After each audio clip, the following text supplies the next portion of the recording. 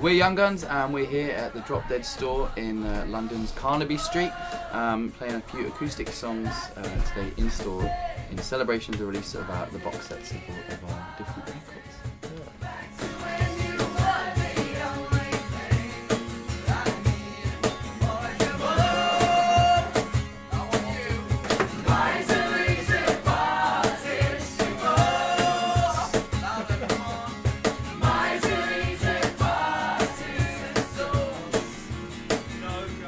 I got here about 8 o'clock in the morning. Young Guns are one of my favourite bands, so it's always great to see them at something like this.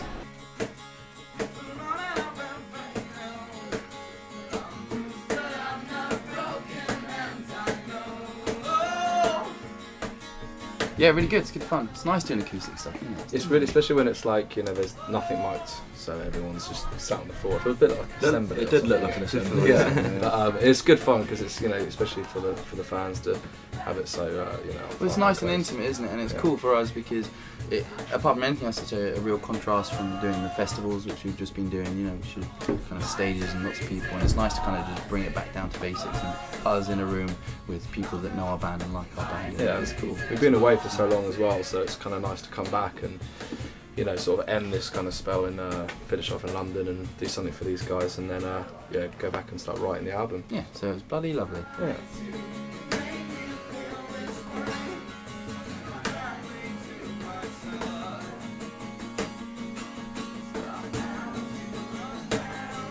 We've been on tour in America all Constantly. the time, Yeah. since like September last year, which has been really cool. We were lucky enough to do a tour with another band from UK, Bullet for My Valentine. We just came back from that, out there for about 2.5 months or so. And now it's just a case of kind of getting down to it and then writing and recording the next record, which is really exciting. Yeah. So we're kind of eager to get started on that.